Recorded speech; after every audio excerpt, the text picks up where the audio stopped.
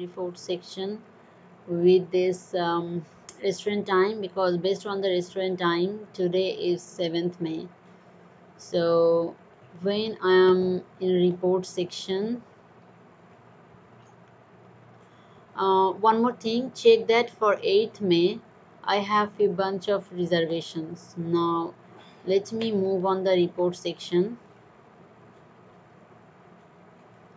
So when I am in report section, the default should be 7 since my restaurant time is 7, but it is 8. Could be in my local time zone is 8, but it should not relate with this. But anyways, even if it is on the date 8, I should have the reports from this date. So in both the way it is wrong. So first of all it should have the 7th May, which is the restaurant time, and then we should have all the reservations from the 7th May.